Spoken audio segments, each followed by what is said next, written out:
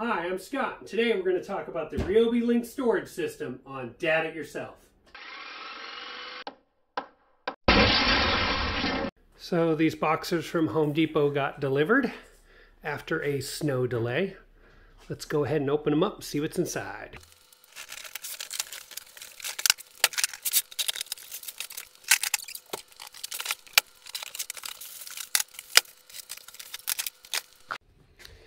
So what I have here is the Ryobi Link storage system, and what I picked up was the large rolling toolbox, 2 medium boxes, and 2 small boxes.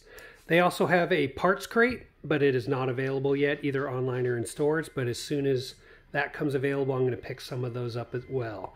Let's take a look at some of the features here. So it's pretty obvious that these boxes nest together, but they actually lock together, as you can see. And how you release them is there's a little button right here. You just push that button and they come unlocked from each other. The locking mechanism is really strong. You can lift the whole set up like that, and it keeps them together when you're rolling them. These handles are really heavy duty, and they actually have a soft rubber insert if you want to carry this like a briefcase, for example.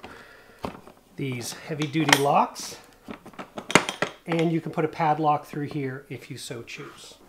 So this is the small box, and it comes with a couple of these storage bins that again work with the Link storage system for wall mounting.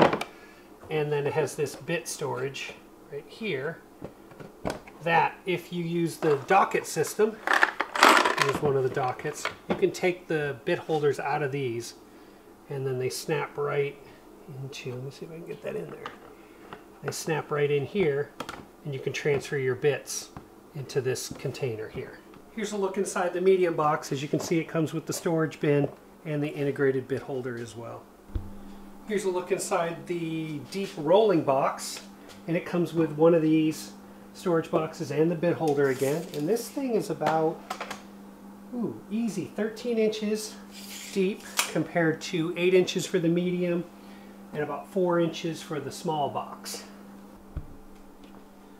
So the rolling box also comes with a retractable handle, but unfortunately on my model I cannot seem to get the handle to come out. So I'm going to have to dig into that a little bit and figure it out. Okay, so I jumped right in on fixing that handle and pulled it apart. It's cool because it's just 2 T25 Torx screws. There's one right there. I think I kicked the other one, but they just pull out of these holes right here and the whole handle comes right out. And then I T15s, and this handle came off, and then T15s and the retraction assembly came out, and as you can see, it came broken in the box right there. So question, do I reorder this part or do I just try to fix it? It looks like it's just standard plastic, and I could probably glue it back together and then maybe heat bond it as well. Let me try that. So I don't know if you guys can see that. Oh, there it is. See that dent right there? So this is the, let's get that to focus again. This is the downside. So something hit the top of the handle and shoved it down and dented that. So packing. I'm going to blame it on packing, definitely. So that was a really easy fix. As you can see, I've got everything reassembled back together, and the handle works now.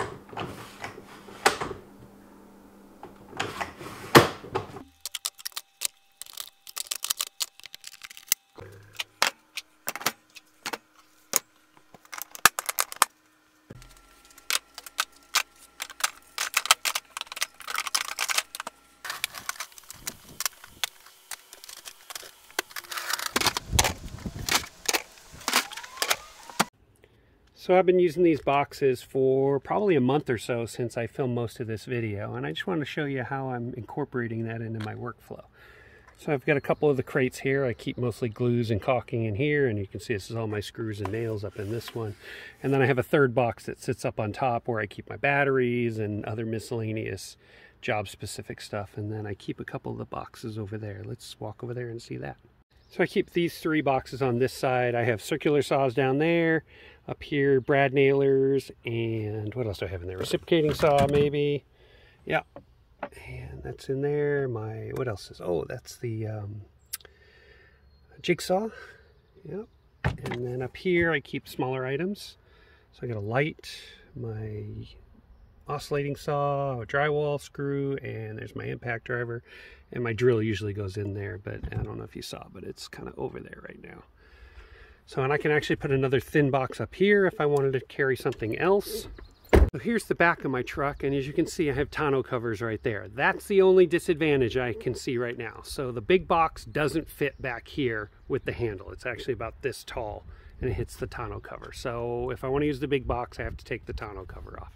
So what do I think about the Ryobi link storage system? I like it a lot. It's super rugged, it's very ergonomic, and there's a lot of space. The price point, a little bit higher than maybe some of the lower brand Husky items at Home Depot, but as you know, I'm a huge Ryobi fan, so this kind of matches the collection and goes with the theme of my shop and my tools. I'm going to use these to organize a lot of my to-go tools, ones that I'm bringing to the job site on a regular basis, and to carry some of my materials like nails, screws, electrical components, and plumbing supplies, so that I can move those back and forth to the job site in an efficient manner. If you have any questions, comments, or suggestions, put those down below. Speaking of comments, don't forget to like, share, and subscribe. And if you do, hit the bell for notification. I've got some videos over here you may be interested in. Subscribe button's right down here. Thanks for watching. Dad it yourself.